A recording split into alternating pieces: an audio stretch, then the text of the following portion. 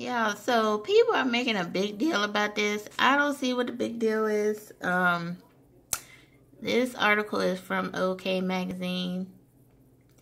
Was Real Housewives of Atlanta star Kenya Moore caught wearing a wig after saying she only wears her own hair?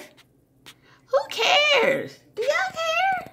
Maybe some people care. This is like a lot of people are talking about this. This is insane. The article says Kenya Moore has some explaining to do.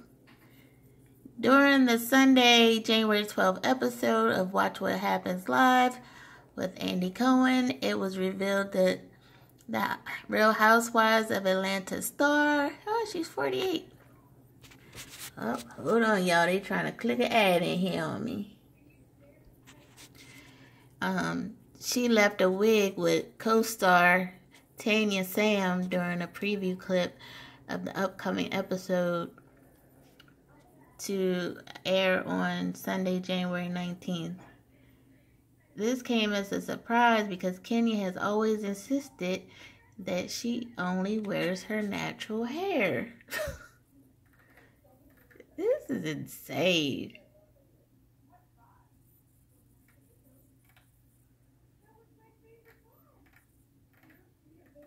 I guess that's the end of the article. That's stupid. Because Marlo accused Kenya of wearing a wig during Sunday's episode. And she said, I want to know, why do you have on a wig? Marlo asked Kenya, to which she replied, don't even say that. Don't you try it.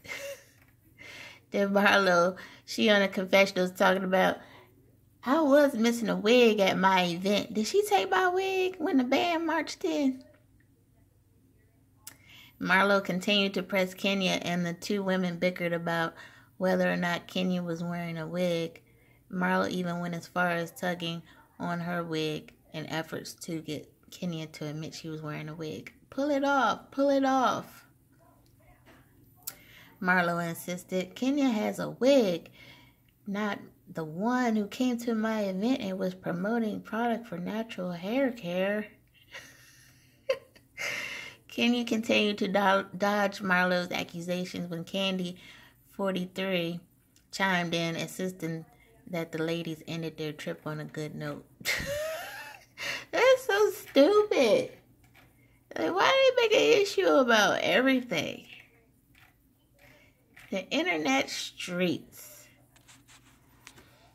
Well, I saw on her Instagram, people was taking up for Kenya. Like, she didn't say she never wore a wig. Like, she's saying it's not good to wear wigs every day of your life. Oh. You gotta let your hair breathe and all that stuff. So, who more great of a person to get advice for having beautiful hair? I would say Kenya is. But they was at that party where they was fighting that the day before. So her hair probably got all frizzed up and sweated up and big, and she probably didn't feel like doing that with her hair. So she slapped that wig on is what she did, because it was sitting on top of her head, Yeah. I definitely don't know how to wear no wig, but you could tell it was a wig. I was like, her hair looked funny.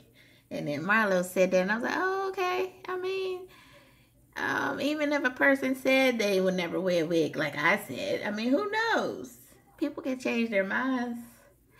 So what do you think about this crazy issue? It's like, it shouldn't even be an issue. I think Marlo, they just jealous of Kenya more long hair.